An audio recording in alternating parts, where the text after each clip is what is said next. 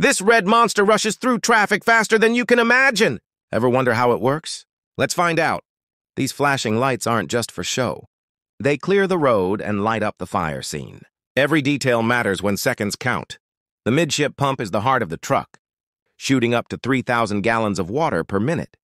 That's 71 bathtubs every 60 seconds. Gauges and valves let firefighters control pressure precisely for every outlet. Side compartments hold crosslay hoses and booster reels ready for fast deployment. A small 112-inch hose handles tiny fires or washing gear, while big hoses fight major blazes. Ladders can extend over 100 feet, and master stream hoses spray 350-plus gallons per minute.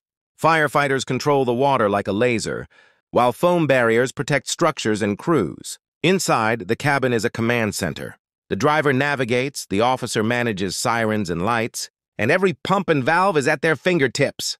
The rear compartments are a mobile toolbox, SCBA tanks, axes, saws, CO2 extinguishers, ready for any emergency. Organization is key when every second counts. The 1,000-gallon water tank keeps the pump flowing while firefighters connect to hydrants or draft from pools and ponds. Baffle walls stop water from sloshing, keeping the truck stable as it races to the scene. So next time you hear sirens, remember, it's not just a truck.